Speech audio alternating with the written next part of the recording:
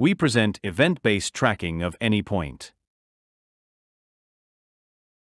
Tracking any point is the task of inferring 2D positions over time for any starting point in a video. Recent models for RGB videos achieve impressive performance. Here you can see prediction examples from a recent model. However, all these example clips share something in common. They are good videos with adequate lighting, relatively slow and smooth motion, and distinct colors. The problem is that existing models struggle in challenging conditions, such as fast movements or low light. On the left, you see an example of such a scene. Capturing a rapidly rotating fidget spinner with a conventional camera results in motion blur and aliasing.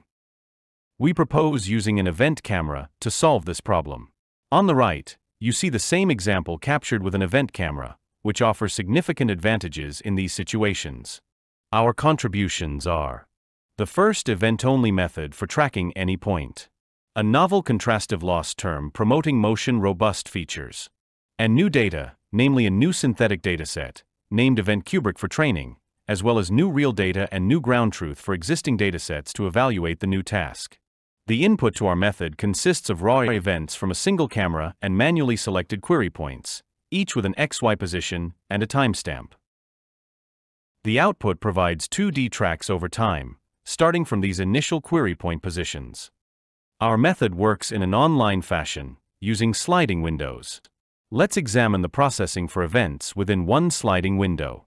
First, we transform events into grid representations called event stacks, one for each tracking time step. Next, we extract spatial feature maps using a CNN backbone, one for each event stack. At this point, we have an initial estimate of point positions over time. This could be broadcasted query positions or initialization from the previous sliding window. We interpolate descriptors D for each point at each tracking time step. These descriptors form part of the per point and time step tokens that feed into a transformer network. The transformer outputs updates for position and appearance estimates, allowing us to iteratively refine the points. After completing the update steps, the most recent estimates are output as 2D tracks, consisting of 2D positions over time and explicit visibility flags.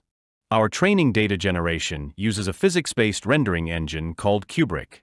We use it to render 2-second RGB video clips at 48 frames per second.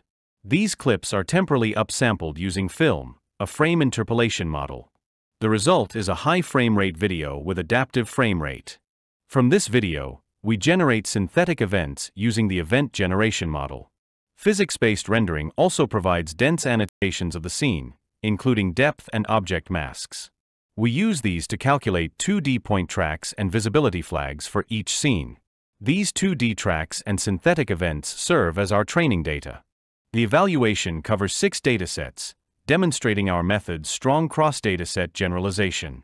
On the TAP task, our model performs 136% better than the baseline on average Jaccard index. On an established feature tracking benchmark, it achieves a 20% improvement over the previous state-of-the-art in feature age. Here are more tracking results from our model.